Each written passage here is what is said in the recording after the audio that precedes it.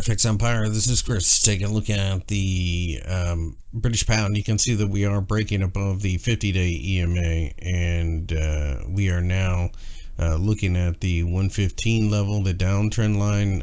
I think all of this ends up being a situation where you find signs of exhaustion that you can start selling.